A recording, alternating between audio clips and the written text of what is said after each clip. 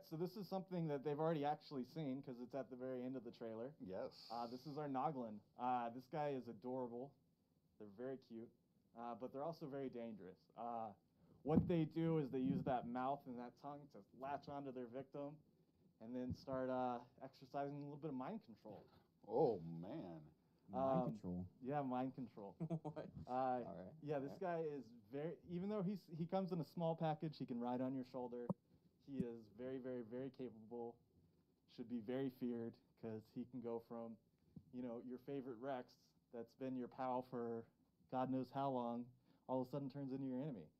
One of these guys gets attached to it, and your friends can suddenly become your enemies and start attacking you, even though they're survivors. So it's going to definitely change up the meta quite a bit. I know when we posted this picture, a lot of people, was wondering if it transformed, kind of like, we've done in the past with Genesis 1. Everybody was just expecting this big beastie transformation. So you heard it first here from Zane. It's not exactly that, but it does exercise some mind control if it's able to latch on to you, which could be an interesting change in the current meta. I don't think we have anything quite like that in our current game, do we? No, nothing that comes even close. Yeah, so I could imagine this being a interesting switch up, for people that are, potentially are PvP or, it could be a lot of interesting strats that could emerge from this. I'm interested to see how the community likes it. What are we seeing in the chat? We're seeing good things. Since you can't be live to greet new... As, it's basically everyone's saying how cute it is. Primarily. Oh, it's cute, but it can be deadly. Yeah. But let's see, there's a couple of different questions asking, like, can you tame it, and is it breedable, and just, I leave all... It's important to note, all right, I'm going to go ahead and throw this out here now.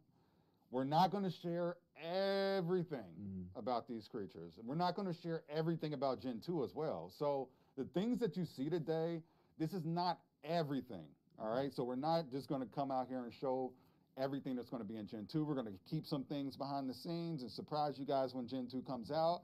But you'll see a good portion of what Gen 2 is going to be about today. But we're not going to reveal every specific mechanic about them. Because honestly, it's a little bit spoilery. A lot of people like that, that excitement of getting on the first day, figuring out how to tame it, or if it can be tamed, figure out its personalities and what's the best methods to do it. That's exciting to me, and I think it's exciting to a lot of players. We don't want to spoil every single feature about these things, but we are going to give you enough to let you know how to start thinking about how you want to walk into Gen 2. What else we got in the chat? How you guys are feeling? I can divulge a little bit. Okay, here we go, Zane. I mean, what can you imagine these guys would like to tame on? I mean, if it already...